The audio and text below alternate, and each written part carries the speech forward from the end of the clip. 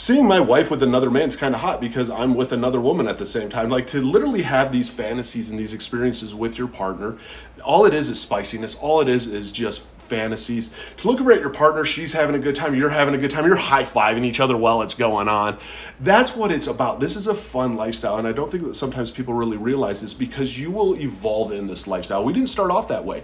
And what people will find is a lot of couples I've learned get in this lifestyle because the wife's bi. And as a guy, like, hey, that works in our favor. Like, oh, my wife's bi, like, we're gonna only play with women.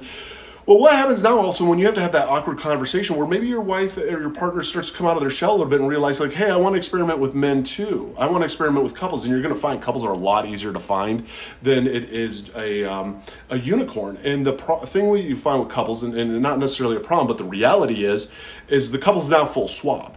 So to find a couple, even like my wife and myself, and say, hey, just the women play, you know, we as guys aren't going to play. Like, what am I going to do after 5 minutes, like sitting watching? Like, cool. Like it's cool, but like, I'm not going to waste my experience or my free time this month to do this when I like to full swap with my wife. Like, we want to get done and be high-fiving each other and going, dude, that was so much fun. That was so hot. And when you bit into this move and this, and I want to try this at home, whatever.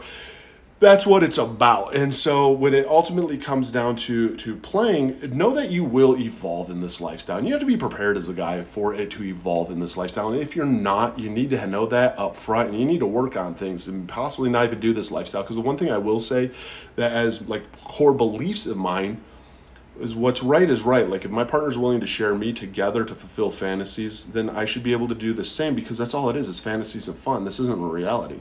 In fact, most swingers only play a couple times a year. That's it.